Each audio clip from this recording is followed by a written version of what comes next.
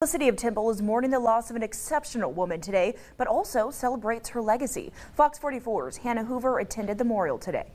Well-known philanthropist Allison Dickson recently passed away, and today the community gathered at Temple High School for a celebration of life. No matter what was happening when she was in the hospital this last time, she was in ICU on her birthday, on her 44th birthday, and she was still dancing in the hospital bed, still having fun. Allison passed on October 18th at 43 years old. As a baby, she was diagnosed with a rare form of muscular dystrophy called Wernicke-Hoffman disease. Only given about a year to live, but beat all odds. Obviously she did. She didn't let a wheelchair get in her way, or a disability get in her way. She lived more of a life than most of us do. Classmates shared fond memories of Allison as well as her achievements, like graduating first in her class at Baylor Law School. Today's celebration of life also emphasized her heart for philanthropy and joy for life. She has funded, I think, 3 or 4 scholarships through philanthropy. Like, she was not this person that had a lot of money. She figured out ways to raise money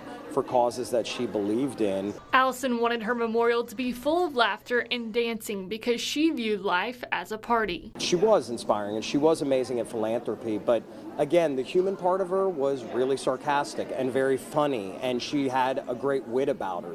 Allison's motto, "Don't need easy, just need possible," is an inspiration to us all, and she will be greatly missed.